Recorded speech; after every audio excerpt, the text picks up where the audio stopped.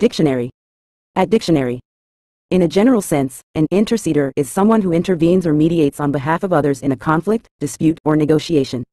This individual acts as an intermediary or peacemaker, facilitating communication and seeking resolution between conflicting parties.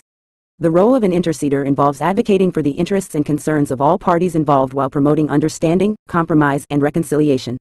Interceders may offer guidance, counsel, or support to help parties reach a mutually satisfactory agreement or settlement.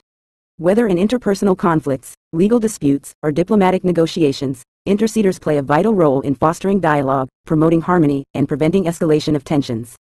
Overall, an interceder acts as a bridge between opposing sides, working towards resolving conflicts and promoting cooperation and understanding.